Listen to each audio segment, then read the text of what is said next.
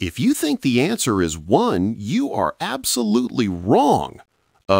Yeah, I know what you're thinking. 15 divided by 3 is 5. Then again, 15 divided by 3 is also 5. And finally, 5 divided by 5 gives 1, right? That seems super straightforward. But actually, that's the classic trap almost everyone falls into with this kind of problem. And hey, my friend, only 99.5% of my viewers actually don't subscribe. Please consider subscribing. So let's come to the point. Okay, so here's the proper way to look at it. First, remember PEMDAS. That's parentheses, exponents, multiplication, division, addition, subtraction. Quick note, multiplication and division have the same priority, so when you have multiple divisions or multiplications in a row, you go left to right. That's key.